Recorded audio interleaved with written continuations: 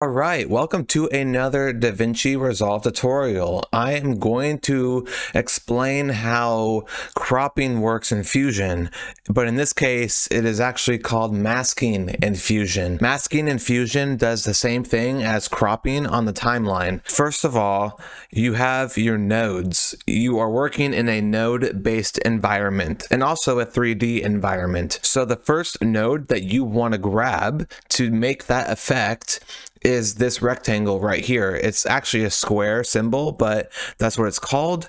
And so you click and drag it onto this area, okay? And you will see this rectangle 1 node, all right? And it is very easy to have this affect your footage.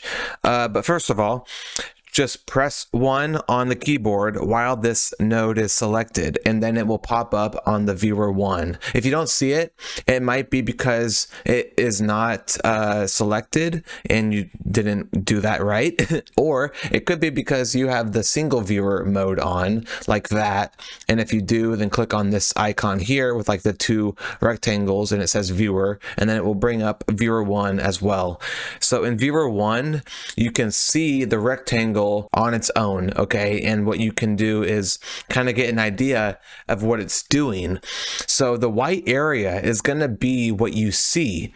The black area is what you do not see, and that's the cropping mechanism that is going on here. So you're basically cropping it in an inverted way, or you're cropping it in a non-inverted way. Right now it is inverted, which is kind of like the opposite of what you see on here when I do this. All right, so to make it look like this, what I can do, I can check that off in the inspector when it is selected still, and now I will see the inner portion of this rectangle. So it's going to crop out the middle portion of this whole clip, and I can kind of extend this out a little bit.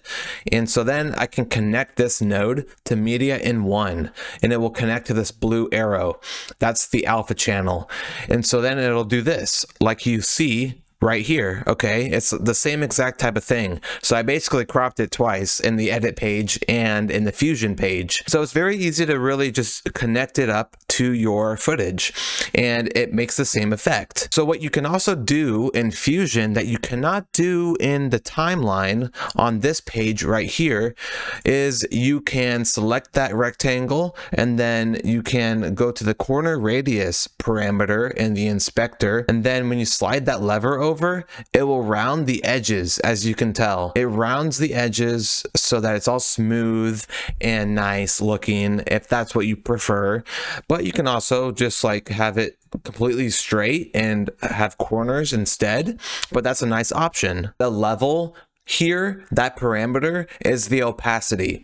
And so when you drag this lever all the way to the left down to 0, you don't see it at all. And then if you drag it back up, you can start to see it again. So you could have it like fade in like halfway at like 0.5% or 50%. And that's really nice if you want to blend it more into another piece of footage or something. If you just want to blend it with something else, what I can do here is take off the controls and then zoom in, and you can see this line right here. There's a hard line, and I can soften that edge if I want to, and that's nice as well if you want to blend things more together. And then what you can also do is extend the border width. So when I increase this border width parameter, which is below the soft edge, what it does is it extends out that border like that. So it basically gives you more space. Or you can decrease it and move the lever to the left, and then it gives you less space. It decreases that border width, all right? So the whole border, all right, will be changed this way, and that can be cool as well. You cannot do that on the edit page over here, but what you can do is soften the edges in here if you want to. But what you can also do in both is you can animate the width and height or whatever whatever parameter that you want to animate. So let's say I want to animate the width of this whole rectangle. I can do that. I can make keyframes, and then I can kind of just add like a little animation of it like revealing itself like this, and that's kind of cool for doing whatever that you have in mind.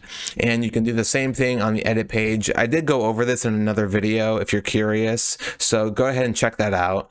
But it's nice that you have some options in the Fusion page that you don't have in the edit page. And what you can also do is change the angle of this rectangle or square, whatever shape you have, by moving that angle lever over. It's kind of like a scroll wheel, and that's really cool as well. So not only do you have this rectangle mask that you can turn into a square and turn that into a circle if you wanted to, or an oval, but you do have a default circular mask called the ellipse, and this guy is right next to the square icon. All right, and this can be any size, and it's just a perfect circle. So you can, you know, crop out someone's head, or I could crop out this star if I wanted to, anything that's round, or just have a nice circular mask around something. So that's a cool option as well.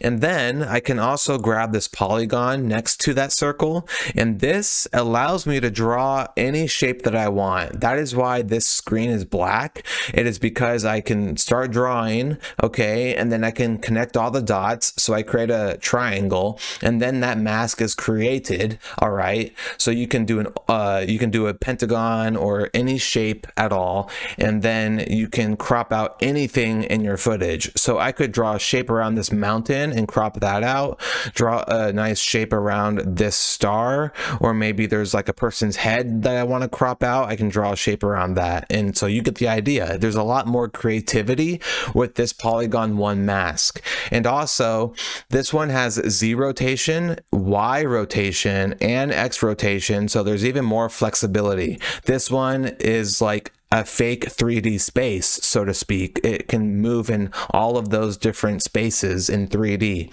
And then you can increase the size, which is cool. And then you can smoothen out the edges if you want, like that, and then create whatever curve that you are going for. And you can also add points if you want by clicking on the line and then adding a point to make the shape a little bit different. So there's many things that you can do in here, and I can go over this a little bit more thoroughly in a different video, but it's really cool how you have this polygon mask option to create any shape that you want. And so there you have it. It's pretty simple to use these nodes to mask out your footage in Fusion if you want to do it this way instead of on the timeline. It's a little bit complicated at first, but once you do it more and more, you'll get the hang of it. And also what I did forget to mention is you can move it around freely like this by clicking on this square icon in the middle of those arrows, or you can click on the top arrow and this moves it up and down, or this right arrow which moves it to the right or to the left. All right, so I'm going to do a quick recap for you. First, you have this square / rectangle node that can mask out your footage. All right, you can get a nice crop with this square shape here, and you can invert it or not invert it. You can rotate it. You can round the edges of this. You can soften the edges to blend it in, or change the opacity and fade it out, or not see it at all for whatever reason. But there's options to do things. And then there's also this ellipse mask that is a perfect circle, and then you can crop it out that way with the circle shape instead of the square shape, and it could look nicer. And then you can also grab this polygon mask, which allows you to make whatever shape that you want. In the viewer one, you can make a triangle or whatever, and then you can mask it out like that. And then there's different options in here to rotate. You can rotate on the x-axis or the y-axis or the z-axis, which is basically the same axes in 3D space. And then what you can also do is increase the size of this and or you can make new points to make a different shape. So there's a lot more creativity with this mask, which I like a lot. And so there you go. That's how you can create different masks and crop out your footage a little bit differently in Fusion than on the timeline. All right, so I hope you learned something today. If you did, awesome. If you did not and or are confused about something that I went over, you're like, I didn't understand that part, then be sure to ask me a question in the comments section down below. I read all of my comments and I will answer to the best of my ability. If you have any friends or family that want to learn this software as well, be sure to share this with them so that they can learn alongside you. And remember to click the like button down below and subscribe to the channel if you would like to support me so that I can make more of these tutorials in the future. And without further ado, I will see you guys next time.